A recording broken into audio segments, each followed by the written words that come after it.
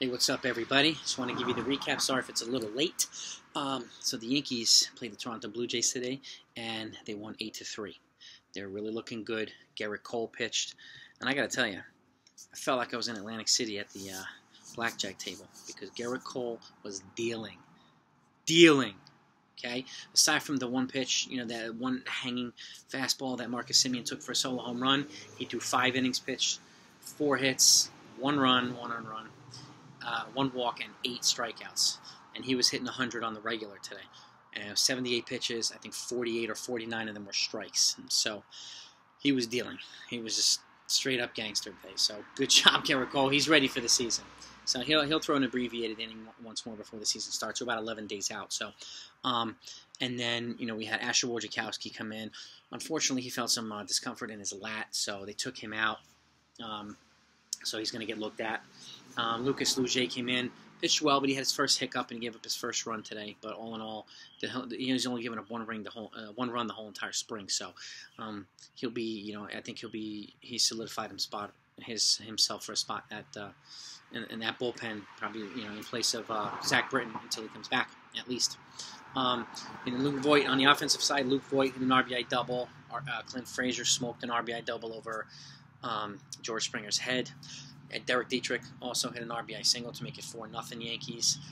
And he's looking good too. Again, solidifying himself for potentially a spot on that roster. But Tyler Wade did hit a double today too, an RBI single in the 6th, and which made it 5-1. But he actually hit that before that. Tiago Estrada hit a 3-run home run to make it 7-1, and then Wade brought it up to 8-1. And then Wojciechowski again came in. Had a little bit of an issue. Luge came in. But all in all, the Yankees solidified an 8-3 win today over the Blue Jays, so another solid win. I think they're 13-5 now this spring, so everybody's for the most part healthy. The starters are looking good, and which is one of the most important things for me.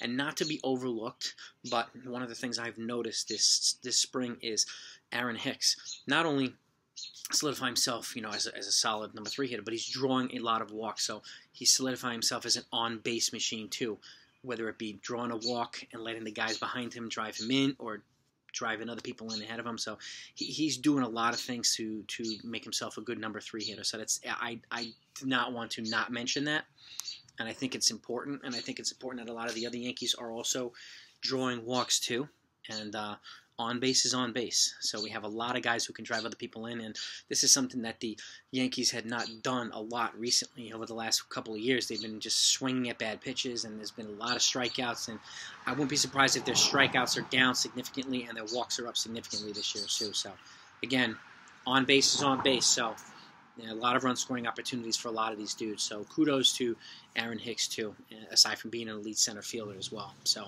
that's the update right now. I'm going to give my next recap of their next game as well tomorrow.